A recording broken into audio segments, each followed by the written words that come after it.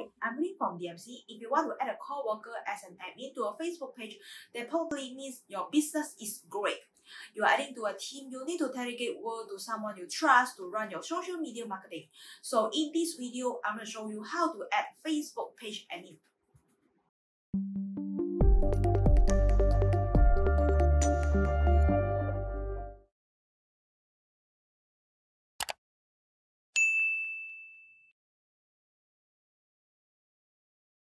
You have to log in your Facebook and open your Facebook page.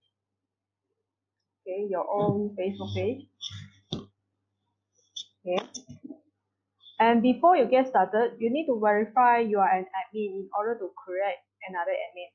So if you are not an admin on Facebook page, you can ask this Facebook page admin to change your page role. Then you can proceed. Okay. Step 2, you just go to settings, the right top corner here, the setting part. And you will see left hand side. Okay, left hand side you will see page roles.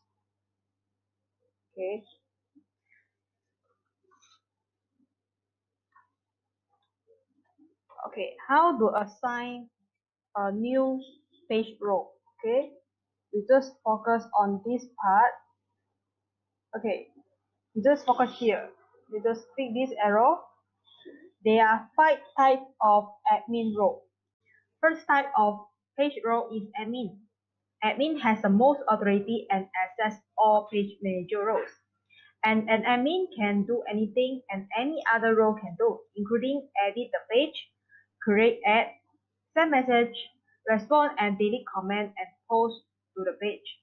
And you can remove and ban people from a page, view page inside and see who published at the page. Okay. Number 2, editor. An editor role is great for employees who create content for the business Facebook page and manage day-to-day activity. So the editor has all the access of an admin except for assigning page role and managing settings. Okay. And number 3, moderator. A moderator is a role best fit for an employee who handles customer service for a business.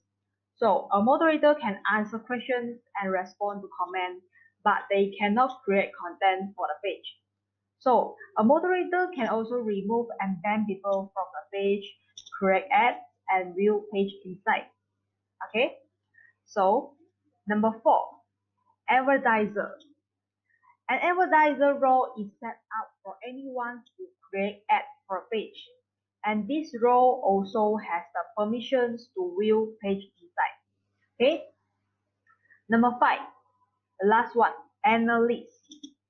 An analyst has a less amount of control and access of all the page roles, and they can only view the Facebook page insight. An employee who work with content strategy and planning might be given the analysis role. We assign a new page role.